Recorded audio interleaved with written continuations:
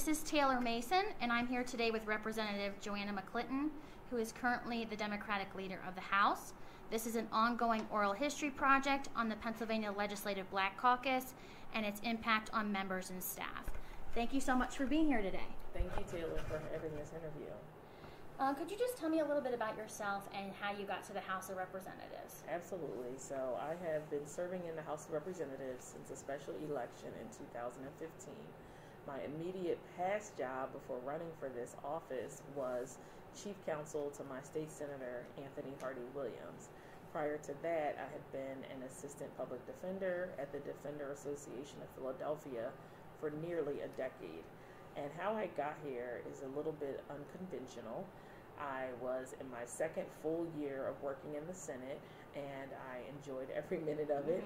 And I'd say it was the part of, my transition from being in court to being in the legislature. It's just like everything starting to resonate.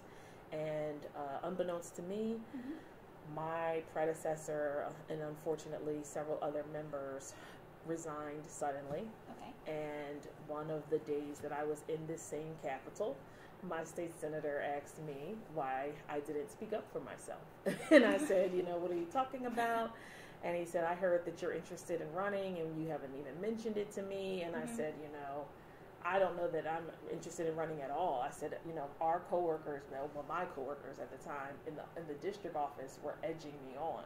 But it wasn't something that I was interested in, honestly, so I didn't bring it up. And he let me know that if I decided to be interested, I could take off of work, of course, as I needed to come to an interest meeting. Okay. And so I went to an interest meeting. Fast forward, there were several other neighbors who expressed interest, and I was the one, after doing more paperwork, we all filled out these different applications to be evaluated. Long story short, I was endorsed to be a candidate for a special election. It wasn't how I started the year off. It wasn't anything I thought in the spring I'm going to be doing this summer. Yeah. But it really was me deciding that I needed to try.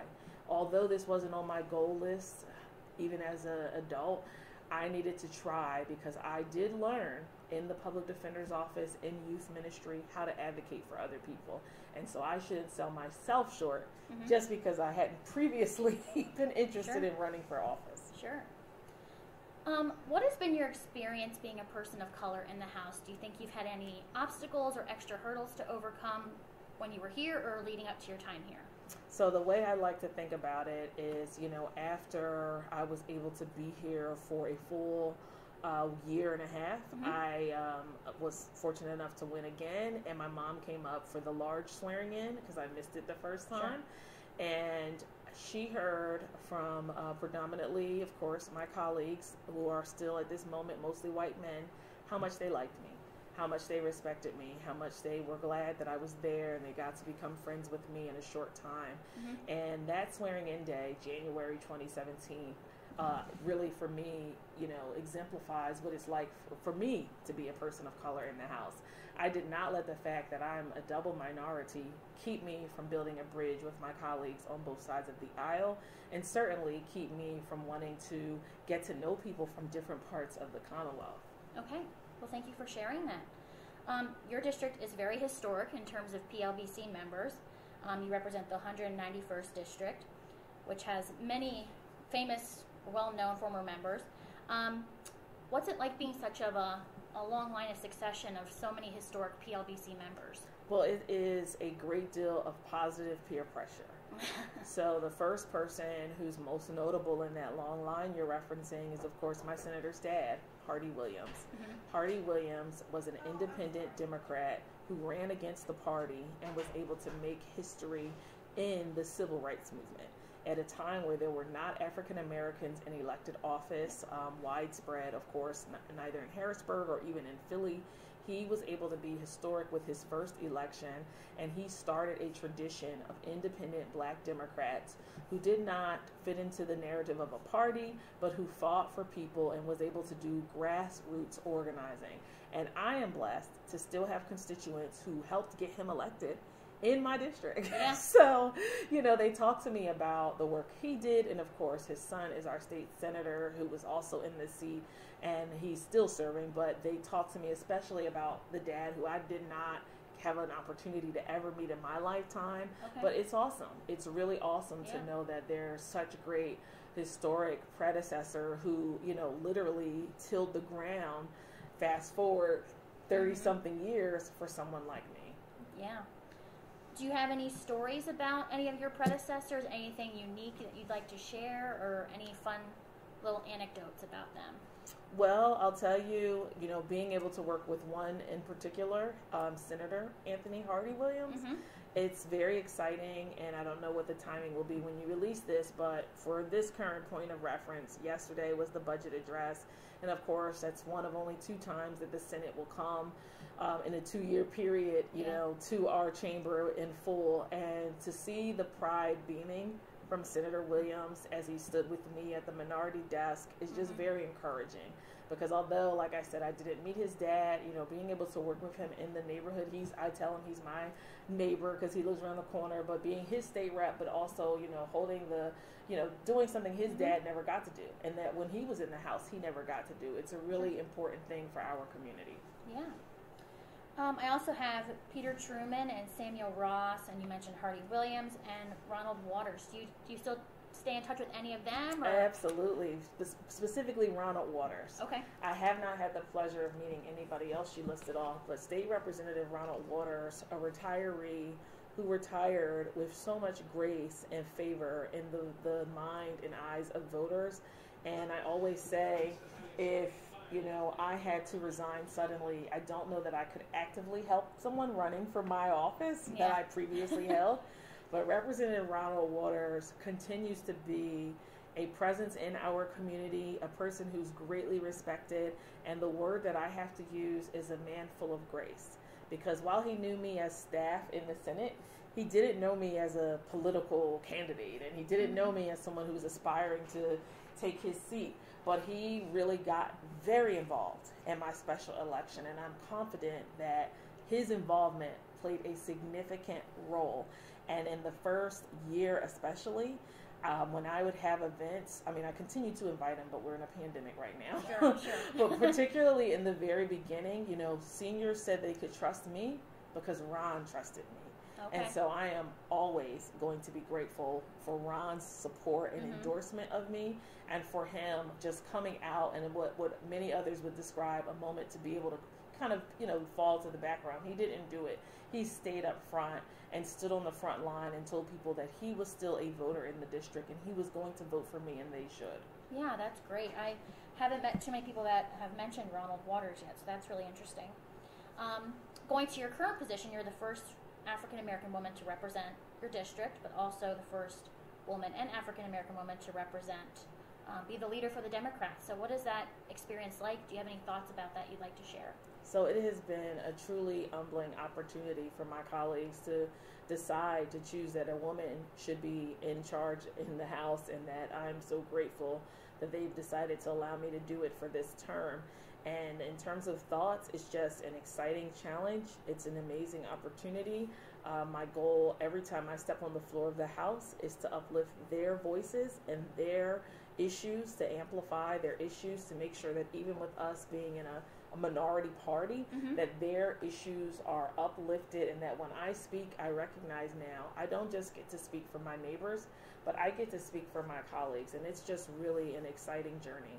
And what makes me most excited is that very soon it won't be, you know, a first woman to do this or a first woman to do that. Like, it will be a normal thing in Harrisburg. Yes. I was going to ask you, do you think this will open up more doors for more women and more people with diverse backgrounds to take on leadership roles? For sure, because when I ran the first time for a leadership spot, it was for caucus chair, and caucus is can be a bit rowdy. And, you know, some of the members were saying, you know, how are you going to keep order? How are you going to maintain? And I just told them, you've never had a woman try to keep order. But you will see that women are gifted with a special knack to be able to keep everybody calm and everybody in order and respecting each other. Yes. And I never was thinking I'm jumping from chair to leader. Of course, my predecessor here did not make it out of the last election. So the same thought I had as caucus chair, my whole goal was, if I'm going to be in a room with a gavel with a room full of men, I'm going to show them a woman can run this room. And now, as a woman running this caucus, it's important that the women who are here now and the women who will come after all of us will be able to do this job. They will not be foreclosed for anybody else, because they'll be able to say, oh, we trusted this woman to do it, and she did a great job. Yeah, that's great.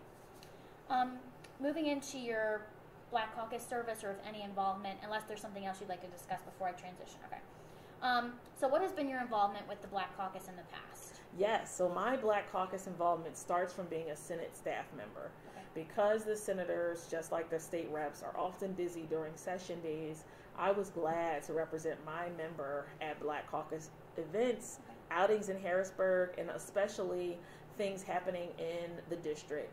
At the time that I was working for my state senator, Representative Waters was actually wrapping up Black Caucus, and then Representative Vanessa Lowry Brown was in charge of Black Caucus from the time I was staff until I came over here as a member of hers in the House. And it was always and continues to be an incredible collective of people who have a variety of ideas and opinions, but have shared goals of service and of really making sure policies positively impact folks, especially folks of color. Yeah. We mentioned some former members from your current district, but do you keep in touch with any former members from outside the 191st? For sure. I just mentioned one, State Rep Vanessa Lowry Brown. Okay. She is in the district neighboring me. I also get in touch with the first Black woman to ever join leadership in the House, Representative Rosita C. Youngblood. Okay. I still talk to her quite a bit. Chairman Curtis Thomas, who's now is about 4 years into retirement. I, don't, of course, get to talk to many people with regularity just because of the schedule, but it is not uncommon for them to see my name pop up on their phones or vice versa. That's great. So what are some legislative issues the Black Caucus has had to work on in the past, and maybe some things you'd like to see in the future? So in the past, the Black Caucus, I think my favorite chairman, I'm a little biased, is, when I wasn't in leadership, was State Representative Jordan Harris. Jordan worked really, really hard during the governor's administration to make sure that the issue of gun violence was not swept to the side, and that it was not taken as another issue that can't be tackled. What Jordan was able to do as Black Caucus chair, he had the governor come down for a roundtable, hearing directly from medical professionals, funeral directors, and mothers of victims. And because of that one town hall he held as Black Caucus chair in his district, that budget cycle, we were able to start getting the funding we now are able to elaborate on to tackle this issue, not just in Philadelphia, but everywhere. I will say Representative Donna Bullock has done an excellent job of making sure that voting rights is at the forefront of her legislative agenda for the members in the caucus. And because of their strong voices, we were able to have meetings very early on when so many legislative leaders unfortunately tried to throw our votes out from the 2020 election, and just be able to combat the notion that we could not trust our electoral process. Okay. So how has the PLBC impacted your overall House service? Oh, it's made it very, very positive. I think about the years that I was a student at LaSalle, a very small private Catholic college that was predominantly white, and I was always able to have friends with everybody, just like here, but it was also exciting to know I was a member of the African American Student League.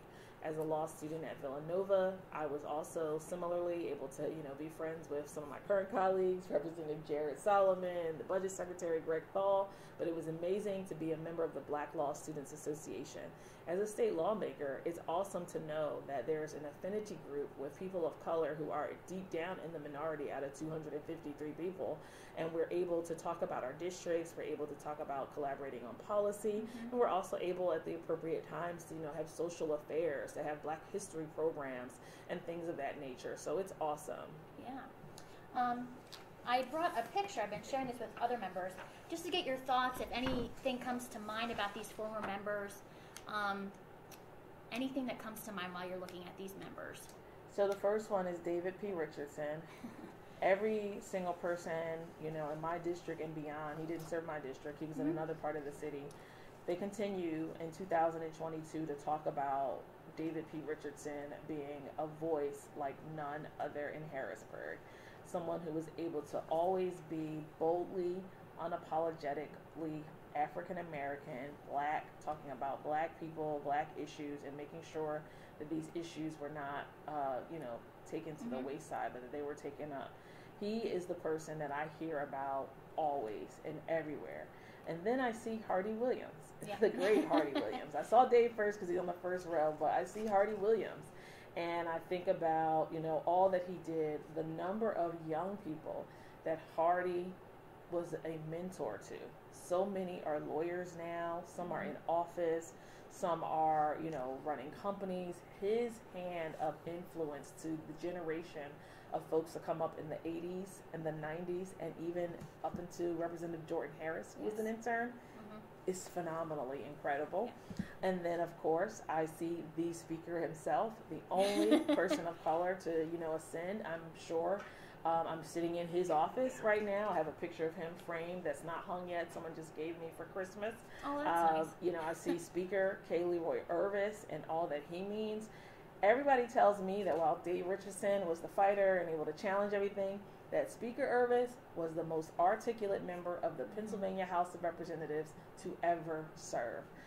So I'm excited about it. And then I'll end, because I don't recognize everyone. Sure, yeah. I'll end with my congressman.